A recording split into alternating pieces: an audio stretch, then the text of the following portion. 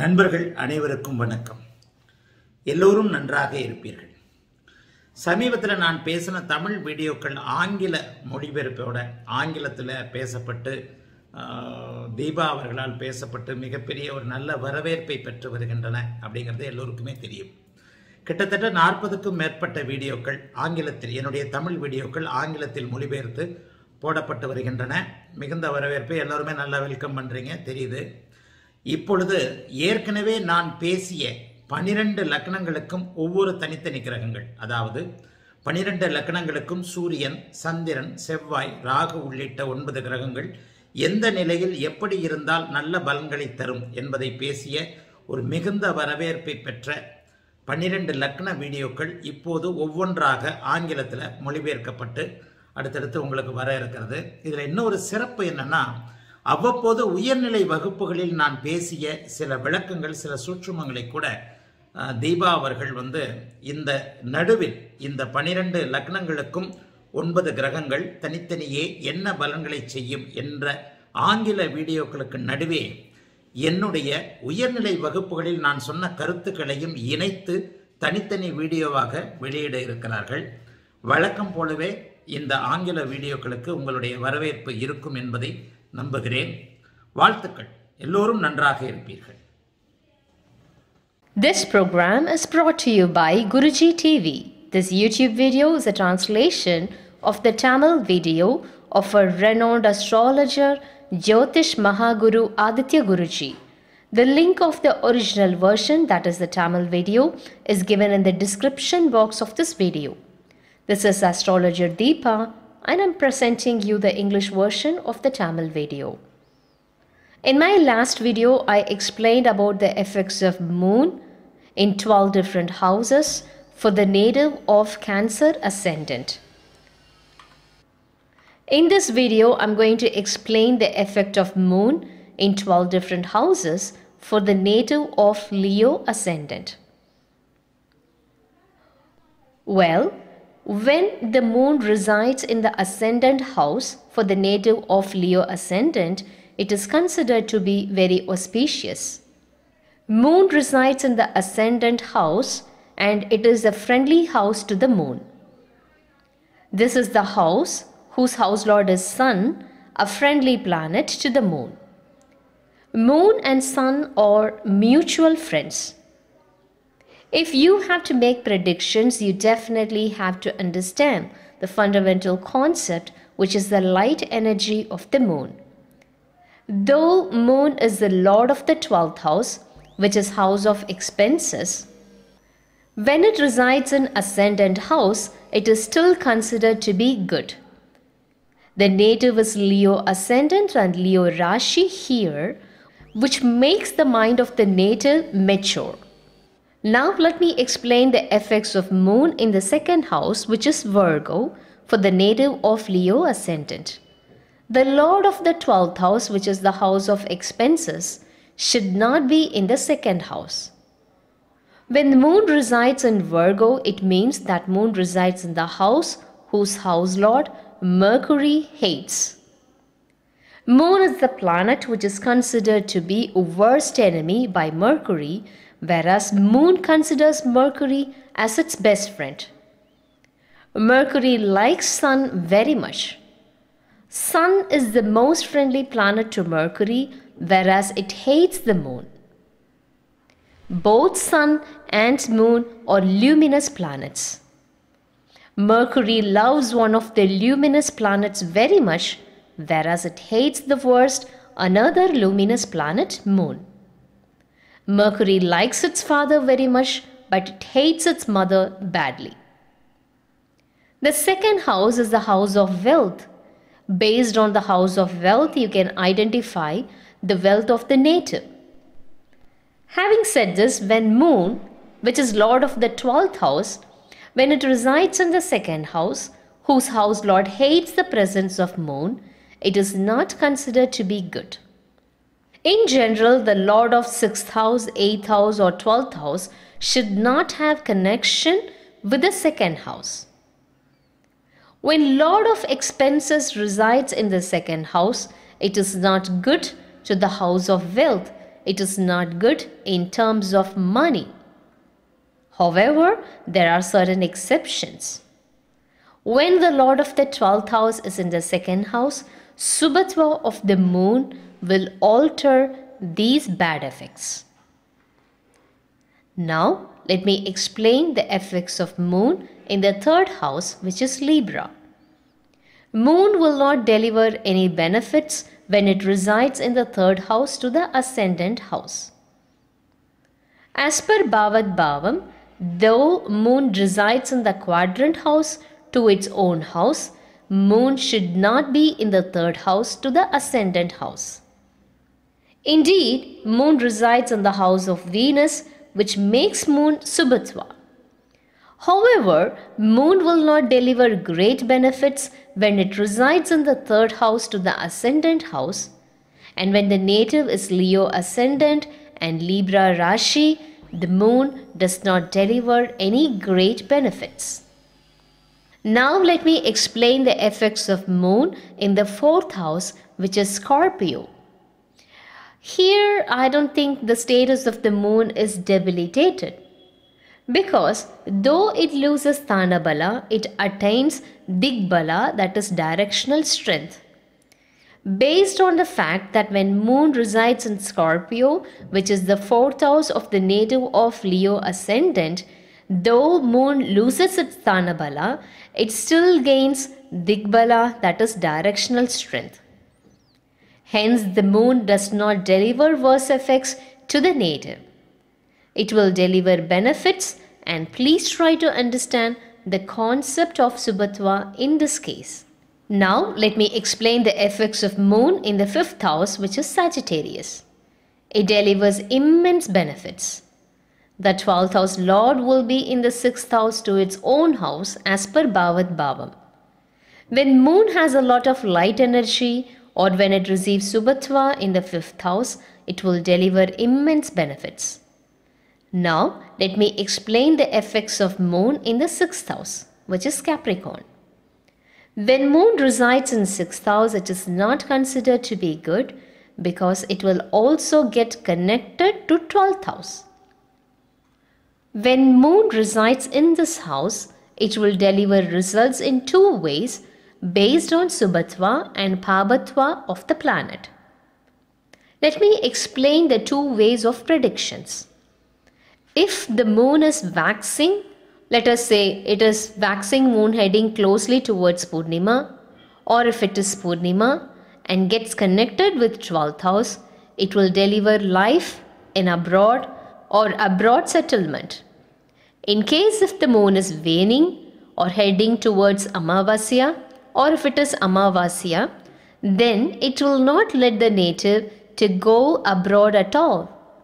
There is another possibility. It might move the native to a foreign country for some years, and it will lead the native to suffer and toil and return back to the native place. Therefore, when the moon resides in the 6th house, you have to be very keen in making the prediction. Now let me explain the effects of moon in the 7th house, which is Aquarius. When moon resides in the 7th house, it will aspect the ascendant house. If the moon is Subhatva here, then it will deliver immense benefits. Therefore, 7th place is okay to a certain extent. Now let me explain the effects of moon in the 8th house, which is Pisces. The house lord of Pisces is Jupiter. It is not considered to be good when a luminous planet moon is in the 8th house to the ascendant house, though it is the house of Jupiter. Both the 8th and 12th house says that the native will travel abroad. It will even deliver opportunities such as share market and negative things. For the native of Leo ascendant, moon should not definitely be in the 8th house. Though this is the house of Jupiter, which is a natural benefic, moon should not be in the 8th house for the native of Leo ascendant. There are different dimensions to perceive the house effect. I will say sometimes the 12th house is one of the good houses because this is the house which leads or which makes a native to spend. The indirect meaning that one can spend money for a reason is that they have some income. If only you have income, you will be able to spend. If only a person has some sort of income, he'll be able to spend, otherwise he cannot spend. Just by merely getting loans, one cannot spend the money always. One can borrow money for the first year, second year, or even third year. But in fourth year, definitely he has to abscond if he can't pay it back. To sum up, if one has to spend throughout his lifetime, then the 12th house should be very strong. It means the person has a good income, always. 90% of these people will definitely be earning and spending their own money. 10% of the people will be definitely borrowing money from others and might be absconding at some time. And if you observe the 12th house of these people who abscond as they couldn't pay back the debts back, you will see that the 12th house will be Pabatwa.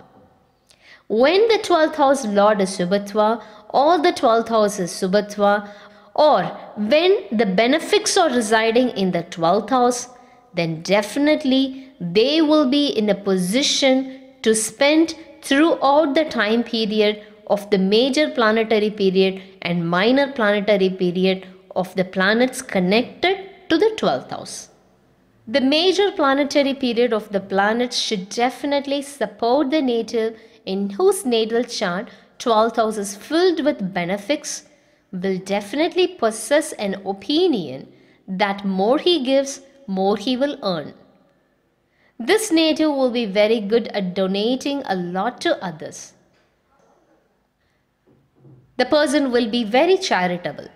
On the contrary, if the 12th house lord is in the 8th house to its own house, then this quality will be missing in the native.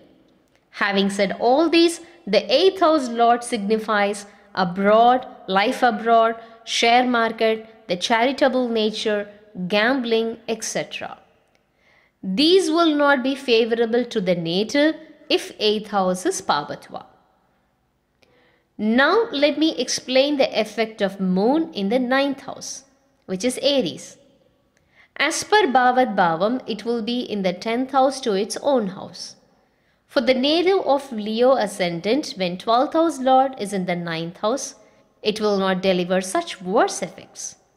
The native whose Leo Ascendant and Aries Rashi is a good combo.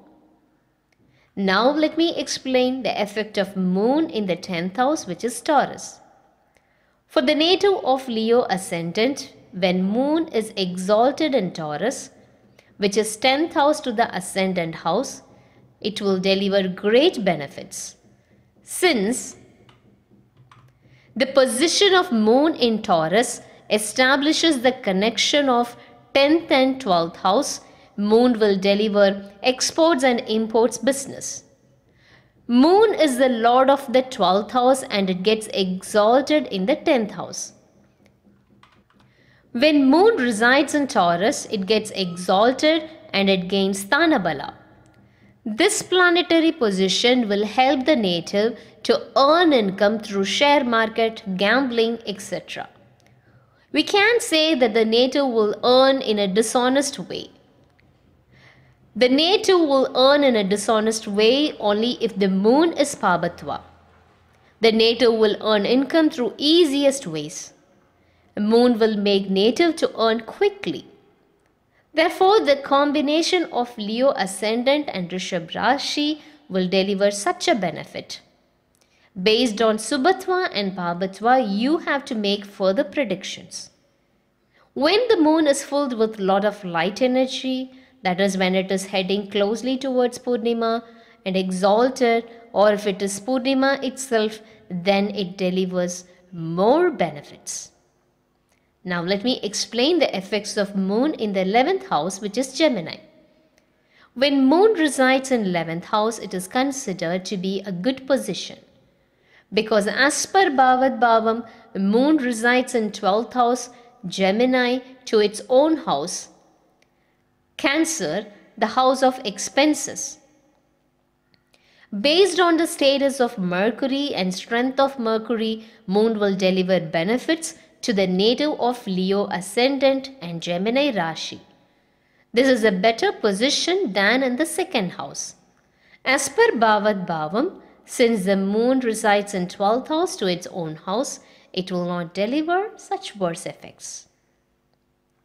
Now, let me explain the effects of Moon in the 12th house, which is its own house, Cancer.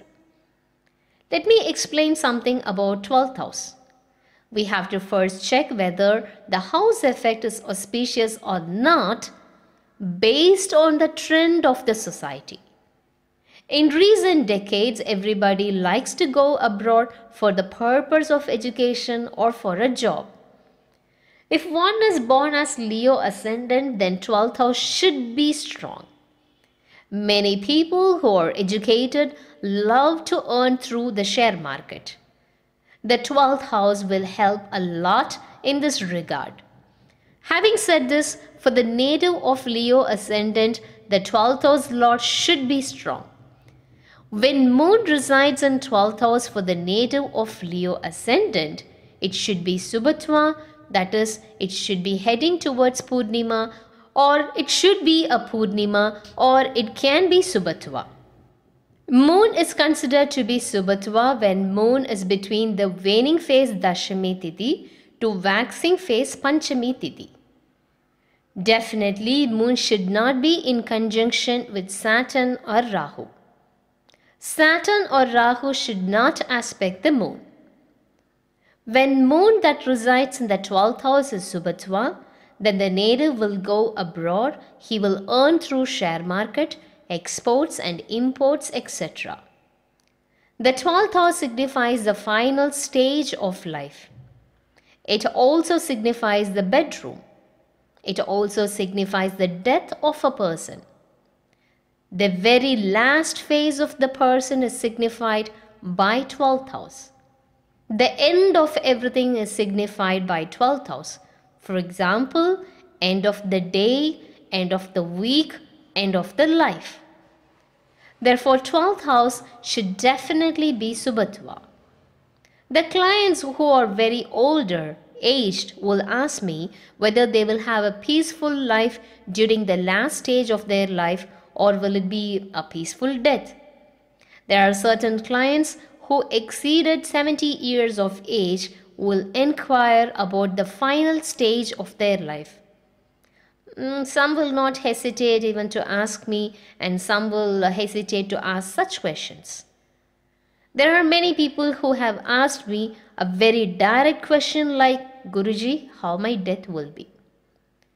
The 12th house will decide the nature of the death. This will also decide how a native will be during the final phase of their life. Many people are destined to live even after 70 years, like 80 years or 90 years. For some people, living more than 90 years is a boon, and for some, it will be a curse. It is at this time definitely they will be in need of others' help. Nobody can avoid senility. And those who are 70 years more or 80 years more cannot definitely avoid this. No matter how strong a person is, definitely after 85 years or 90 years, the person will definitely lose his strength. Senility will embrace him. He will be definitely in need of the help from his wife or children, etc. If one is going to live definitely more years, like let us say more than 85 years, this 12th house will explain the status of the life during such period. The 12th house signifies the end of the life, end of the day. What you are going to do at the end of the day will be decided by the 12th house. How is your bedroom? How is your house going to be? How is it going to be end of your day? Are you going to sleep or not? You can find answers for all these questions by the 12th house. The 12th house signifies the quality of sleeping of a person. Sleeping is an action that definitely every person needs. A poor man, despite having bitten by thousands of flies, will have a good sleep on the platform. Whereas a billionaire, though his room is air conditioned and no disturbances at all, would not be able to sleep. All these can be found from the 12th house. If the 12th house in one's natal chart is Pabatwa, one will not sleep well. The end of life will not be good. A person is born through the ascendant and goes out of this world by the 12th house. A person is born through ascendant and dies through 12th house. The 12th house is such an important house in the natural zodiac. Sometimes many people call the 6th house, 8th house and 12th house as inauspicious houses. It is not so. 8th house is also important. It is also auspicious because it signifies the longevity of the person. If one is blessed with all great benefits, yet if still cannot enjoy good longevity, what is the use of birth? The 12th house indicates the completeness of life. The completeness or the fulfillment of the day-to-day life and the completeness of the entire life are signified by the 12th house. The 12th house can also signify the completeness of an action. The 12th house will tell whether you are going to complete an action or you are going to run away while it is under process. Sometimes you might initiate an action but you will not complete it. Rather, another person will complete it. For example, you might start a political party but another will be enjoying the fruit of that political party by leading it, by running it. You might even start a business, but some people will enjoy the profit of the business post undertaking it. You might imagine that if I could have invested more efforts, if I had taken extra care, I would have become such a great person. I would have become a billionaire or would be in such a great position. These sort of hypothetical statements will linger in those minds who cannot complete an action perfectly but would have initiated better. Some will brood like, I started this company but unfortunately I sold this company to another person. I recall the event of selling the Facebook. When Mark Zuckerberg was ready to sell Facebook, the client did not agree with the price. And now you know how much it earns. Some people will sell their ideas to other person. Some might start their business and they will sell their business to somebody else. I explained all these so that you can understand the subtleties in every bhava. The 12th house signifies the completeness and the fulfillment. It will indicate whether you can complete an action that you initiated. If the 12th bhava is highly subhatva, then you will definitely reach your goal even abandoning your food or comforts, etc. If the 12th house is too subhatva, it says that you can sleep at any place where you just lie down without any comforts. If the 12th house is good or if the 12th house lord is strong, then it means you are a charitable person. It means you're donating things to others. Some people will get more than what they expected in life.